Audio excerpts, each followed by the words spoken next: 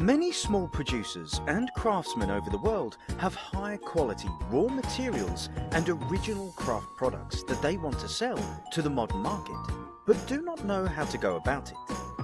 On the other hand, lots of young freelancers and independents also want to start a business that they can run by themselves, but they either have no money for funding or stock to start off.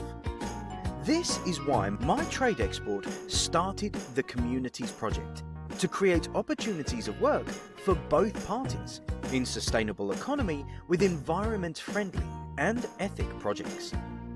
We help small producers, craftsmen and other genuine creators adapt their productions to target markets and take them to the independents who will be aided with marketing tools and be allowed to use it to create a business of their dreams.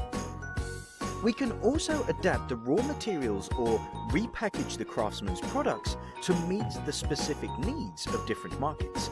And Bill, the independent, also has the liberty of adapting the products to properly suit his own target market. We also provide Bill with VR application and headset to give his customers the immersive experience that will give them a realistic feel of the products before buying.